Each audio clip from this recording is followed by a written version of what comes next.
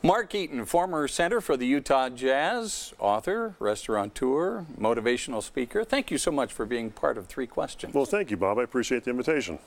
Now, you played your entire career for the Utah Jazz from 1982, I think it was, to 1994. Yes. Right? 12 years in the NBA, incredible stats. What have you been doing since then, since your retirement? Well, I've done a lot of things, Bob. I've been in the restaurant business for 22 years, as you mentioned, with our restaurants, Tuscany and Frank's. For a long time, I ran programs for at-risk youth. I did some broadcasting for the Jazz, and the last 10 years or so, I've done a lot of motivational speaking, corporate speaking, primarily to businesses and organizations about teamwork. Tell us now. You have a book here. Let me just show it to the folks out there in TV land. Here's the book, The 4 Commitments of a Winning Team. Tell us, what are the 4 commitments of a winning team, and what is your basic message to these corporate clients? Well, the premise of my book is really about teamwork from the inside out. It's about getting rid of the internal competition in your organization, and then sharing the stories that I learned along the way through my interesting and unusual NBA career, especially the journey to the NBA, starting out as an auto mechanic who couldn't play basketball and ending up an NBA All-Star. And through that story, I share with people the tips and techniques that I learned from others about what makes a team really work from the inside out. So there are things like the first point is called knowing your job, doing that one thing you're excellent at. And I had an interaction with Wilt Chamberlain one day at the men's gym at UCLA where he pulled me aside and said, stop running up and down the floor trying to catch all these little quicker players. Your job is to guard the basket and park yourself underneath the basket. That's something you can be great at. It was a little aha moment for me. And at that moment, it was like I really understood what I needed to focus on and what I needed to let go of. So I asked the audience, you know, what's your greatest strength? What's your greatest trait? What's that one thing you need to focus on that you're probably not doing now that could improve your career and your organization? The second point is about execution, about doing what you've been asked to do. Your job in business is not to do your best, but it's to do what you've been asked. Point number 3 is about coming here to the Jazz when they're a bad team in a bad market. And our coach Frank telling us if we stopped competing with each other and start cooperating with each other, that the individual honors would show up. And so I call that making each other look good, that your job is to trust each other. And if the more you play better together, the greater chance you have that the individual honors are going to show up. And then the last point is what I did while on the basketball court was I protected my teammates. They knew that I was there for them. They knew that I had their back. They knew that I'd protect them. And so point number 4 is really about protecting other people, about really being there for them. Whether you're talking about high-value NBA players or high-value any kind of players in any venue, in any business or industry, what is the key to getting high-value personalities to work together in such a way that all of their individual strengths are maximized? Well, I think there's 2 answers there. One is finding people that complement each other well, which are a great trait of great NBA general managers, finding those pieces that come together. And the other is helping the individual players or employees understand that if they contribute to the well-being of those around them, that their career is going to rise as well. As our coach Frank Layden used to say, no one cares if you're scoring a lot of points on a losing team, right? Everyone wants the players from a winning team. So my job coming in from the outside is to help teams understand that really the key to success and the key to really feeling like at the end of the day I made a difference is directly related to my ability to be there for the people around me. And the more that I can be there for the people around me, the greater my satisfaction is going to be as an employee as well. You talk about reaching out, protecting others around you, helping others to look good, and being a great team player. But when you came to the Jazz at first, those were things you were still learning. So at what point did you finally go, aha, this is how you be successful? Well, I think the advantage of having played on a winning team in college helped me a little bit, and Frank Layden was really paramount in this regard because he had taken a team over that was in a last place, bad team. The market wasn't very good. If you recall back in the early '80s, our games were shown tape delay at 11 o'clock at night after BYU. Right, that's what the market was like back there in the early '80s, and he convinced us. He said, that the key is if you'll be there there for the people around you a little bit, that the success will come. And a year later, by implementing these 4 commitments, we won the division for the first time. We made the playoffs for the first time in team history, and we had 4 individual statistical leaders in the NBA, a feat which has not been accomplished since then. So I led the NBA in block shots, Adrian Dantley led the NBA in scoring, Ricky Reed led the NBA in steals, Darrell Griffith led the NBA in three-point shooting. So the individuals rose to the top, and the team rose to the top at the same time. And pretty soon you weren't on tape delay anymore. No, pretty soon we got a new TV contract, and it started a run of 20 consecutive playoff appearances for the Jazz based on creating this teamwork culture from the inside out. You talk about the keys to your success as a Jazz team back in your era. Can you take those same principles of success that you used back in that era and apply it to an NBA team, namely the Utah Jazz now? Would they work? They still work. Basketball is unique in that respect, in that the fundamentals don't change. The players can change, the culture of teams can change, the game itself has changed a lot in the last 20 years with the influx of international players that have come into the league. But the fundamentals always are something that you go back to. When the Jazz are not playing defense, they don't play very well, right? When they're not taking care of each other out there on the court, and guys are just out there thinking about their own scoring averages, things don't work so well. When they pull together, like we've seen the last month or so, boy, what a remarkable shift where guys are there for each other. You know, there was that instance a couple weeks ago where that player from the Timberwolves took out Ricky Rubio, and the team got right there behind him, and Jay Crowder was right in the middle of it, you know, letting the other team know, like, hey, we protect our teammates. And that galvanizes a team. That really pulls people together, and you get that emotional connection and that emotional commitment that really is the difference between just a group of guys out there on the floor and guys in a team of people who are really there for each other. To the casual observer, it looks like the Jazz have really come together in the last month, but that has to have been, that was not something that happened overnight. That has been coming for quite some time, has it not? Well, it has, and it takes time, and give Quinn Snyder credit for that he's stuck to his guns even when the team wasn't playing that well. These are the fundamental things that we're going to be known for, and we're going to learn how to execute them one way or another. And sure, injuries play into that, and you've got trades, and obviously there were some personnel shakeups at the beginning of the year, so it takes time to build that rapport in that, and congeal everybody together and move in the right direction, you know, in the same direction at the same time. But again, if you commit to that philosophy over time and you get the buy-in from all the players, and once they start to see just a little bit of the results, it becomes infectious. Rudy Gobert, 7'2", 2.3 blocks per game average right now. When you retired, you are 7'4", 3.5 blocks per game. What is the secret to blocking shots? Well, for me, it was something that I did somewhat naturally, and again, I mentioned that story about Wilt Chamberlain, and he said, you know, just, you know, guard the basket. That's your job. Stop players from getting there. And I took that to heart, and I really looked at it as my job was to guard the entire other team. Like, I watched other teams' plays, and I looked at when do they drive to the paint, who's coming in.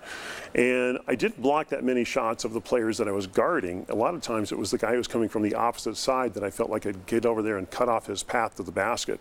And Rudy does a lot of the same things. He's become more and more of a defender, and he has great timing. He has great skills. His arms are longer than mine, and he does just a super job out there. And I think he really enjoys it. And part of it is also a commitment. It's not a job that you get necessarily a lot of accolades for. Nobody says, you know, hey, great defense on all those guys tonight. It's more of an internal thing that the coaches notice. But we've seen this year when Rudy was out, you know, boy, it was like I-15 opened up down the middle of the floor. And when he's back in, the players have a much more difficult time scoring, and the defensive field goal percentage starts going down a little bit. So it makes an impact, even though it's not something that always shows up on the stat sheet. Was it Frank Layton or was it Wilt Chamberlain that told you, don't try to jump, just stand there?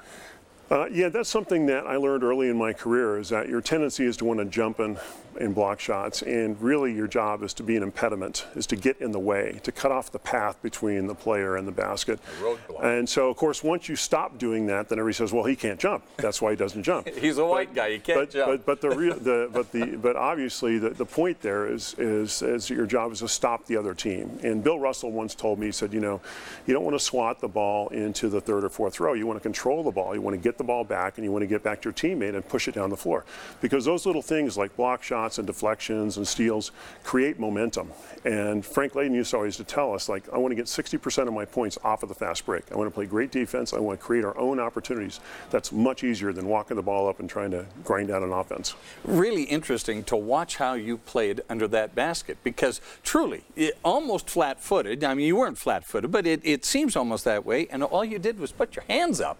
And that was so effective. Well, when you're 7'4", you can do something like that. So again, it kind of goes to back to my point of doing what you're excellent at. That was the one skill and talent that I had, and so I said, all right, I'm going to leverage this as much as I can to help my team win. And if the team wins, I get to stay around for a little bit longer. So that was really the impetus behind it, and I tried to stay within my own. My own box, so to speak, of what I felt that I could do well. Because we had Adrian Dantley, we had Karl Malone, we had these guys who are great scorers. So the team really wasn't looking to me to be a great scorer. They're looking for me to take care of the other end of the floor. That's what I did well, and it worked well for our team. To be the goalie. You're the goalie. Exactly. Now, you mentioned a number of the other Utah Jazz players. Utah Jazz players from your era, most of them have long ago left, but you stuck around. Why? You know, I grew up in Southern California, and when the kids were littler, it was fun to go back there and go to the beach and things like that. But over time, I really felt like this was my home. I felt more at home here in Utah than I did back in Los Angeles or Orange County, as nice as those places are to be weather-wise.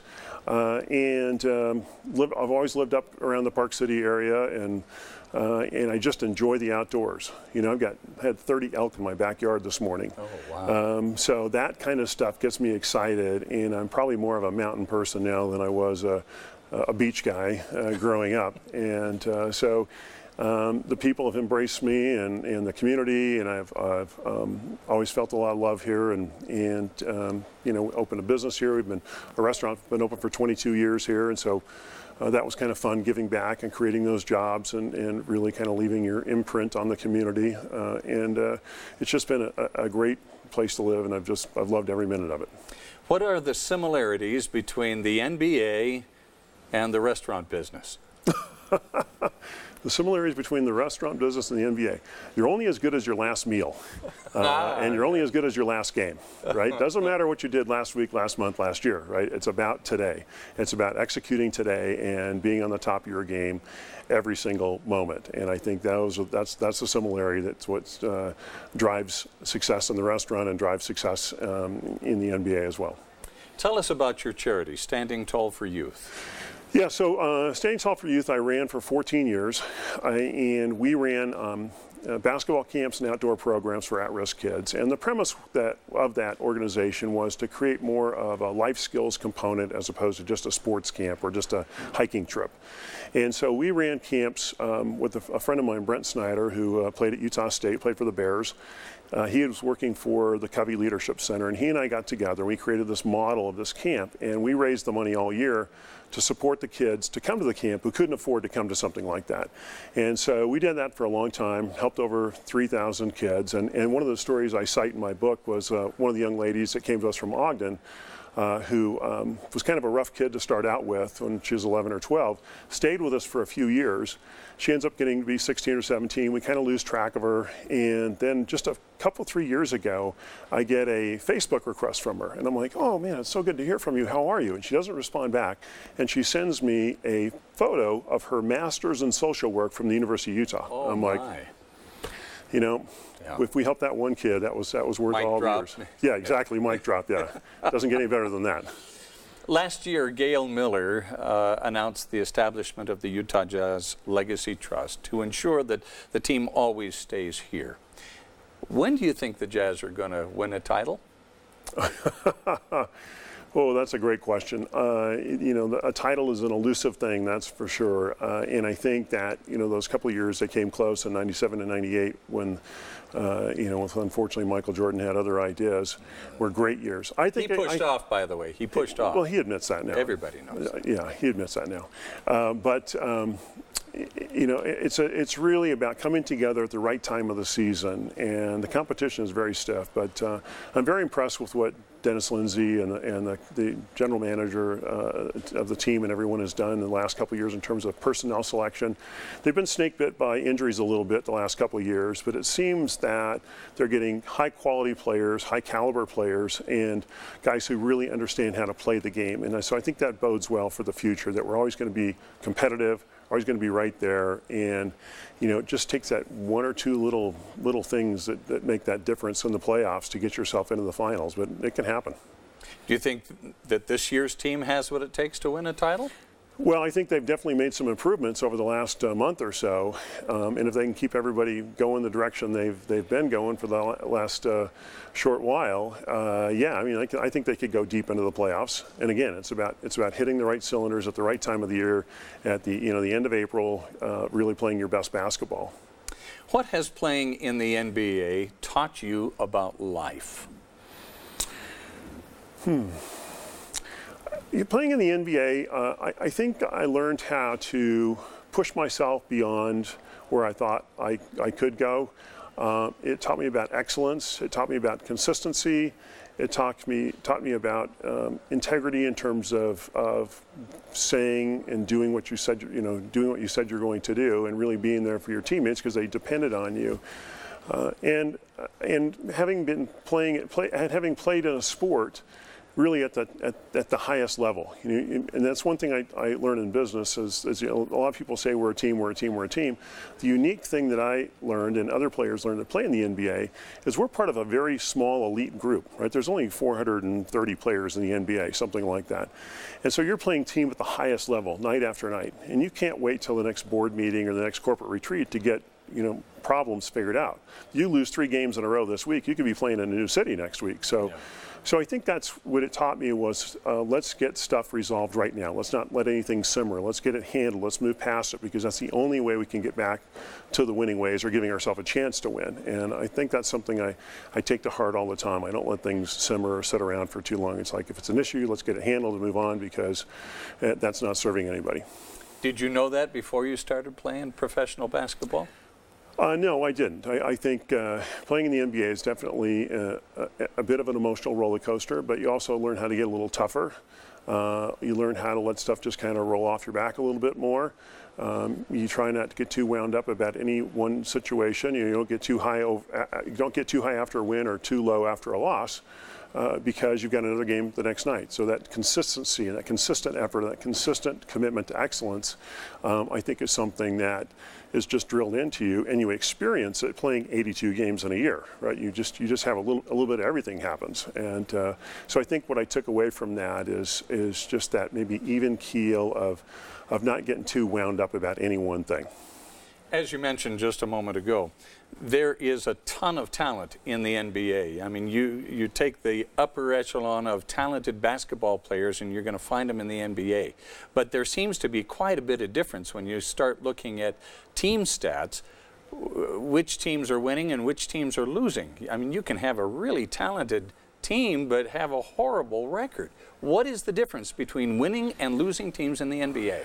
The difference is really the players understanding that winning is going to help their career. There's a lot of great coaches out there, but getting those 5 guys committed to each other out on the court is really the key. Like I watched the Jazz recently here play against the Pistons when they came down. They were having a rough night, and they weren't helping each other, just out there taking some shots and kind of going through the motions, and you can see that in a team. So it's really the ability to help those players understand that if I help my teammate, if I really pull together here, if we start playing as a team, that's going to help me too. And it takes sometimes some very skilled coaching to get a player to understand that, especially one who's been lauded most of his life and career, to be able to sit down and say, look, and let's look at the horizon together. Where do we want to go? you know, I need you to do your part like I need this guy to do his part. And if you guys are willing to commit to working with each other, you know, the sky's the limit. But that's obviously often more easier said than done because there's some players that will never buy into that. They're just, I'm going to get my shots up, I'm going to get my stats, I'm going to go home, punch my time clock, and I'm done. And unfortunately, that doesn't work, and those guys end up get traded around the league, and a few years later, like, gee, whatever happened to that guy? You know, he was so good on that team, so way back when or in college. But the inability to understand what it takes to be a good teammate, I think, is the difference. Can we peel back the curtain just personally for just a moment? And at 7'4", you are noticed everywhere you go. Is there such a thing as being inconspicuous as a 7'4" man? And what is life like for you? No, there is nothing. There's nothing that's inconspicuous, I guess, unless I'm in my house with the doors closed. You know, a trip to the gas station sometimes is an event for somebody else who, you know, wants to come and say hello. For the most part, it's great. I don't mind it, and I've tried to use it to my advantage. I think part of life is accepting who you are and saying, all right, this is who I am, this is what I do, let's go with it. But yeah, there's times when it's challenging or difficult, or it's 11 o'clock at night at the airport, and you just want to get in the car, go home, and people want to say hello or, you know, take a photo, and, you know, for the most part, it's fine. I don't have any issues with that. You're not. There's no place to be inconspicuous. No, I mean, I was spoke in Cabo San Lucas last week and rolled into the hotel, and here's 4 people from Park City there. I mean, it's just like, you know, you just. We all travel a lot, we get around, and so you really can't go anywhere and hide. I've been in out-of-the-way places like Belize or Costa Rica, and the NBA is everywhere. It's in 220 countries. So there's a famous picture of me in the airport in Belize City, of me standing with this little short guy that owns the bar in the airport there, because they're huge NBA fans. That's all they watch at night when they go home is what they call it, ENBA. ENBA down there in Central and South America. So they know everybody, know everything about you. And it was just shocking to go there and then take another connecting flight to a little hotel in the very south part of the country. And the moment I landed in my hotel room, there was somebody from Radio Belize who wanted to interview me. And I'd already been retired for 10 years or so by then. So it's, you know, that's how it is. Well, Mark Eaton, former center for the Utah Jazz, author, entrepreneur, thank you so much for being part of Thank you, Three Bob. Questions. Appreciate you taking the time to visit with me.